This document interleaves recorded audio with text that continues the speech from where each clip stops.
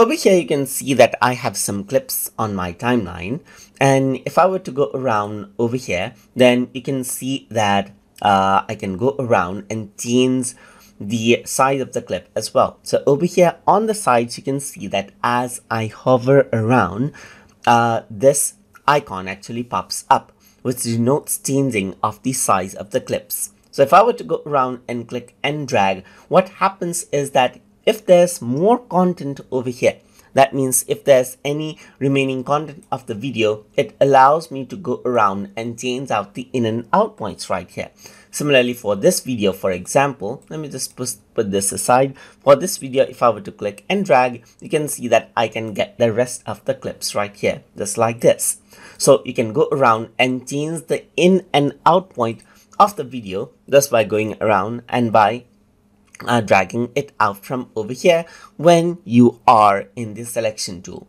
If I were to go around and double click right here on this video, then what happens is that it opens up the preview window right here. So now what happens is that, let me just go around and pull this out right here. So let's just go around, pull this out, and you can see that this is what you have.